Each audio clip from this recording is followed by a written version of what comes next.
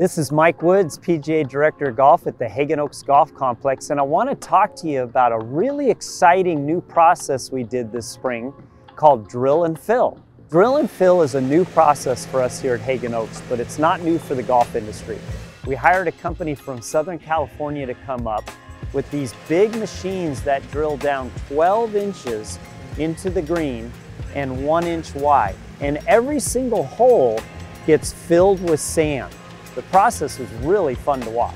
So why did we do this process? It makes the greens better, it makes them smoother, and the ball's gonna roll true.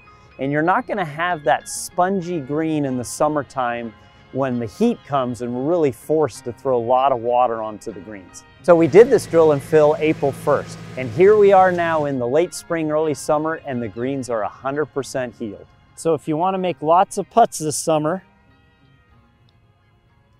come on out to Haggin Oaks, where the ball's always gonna go in the hole.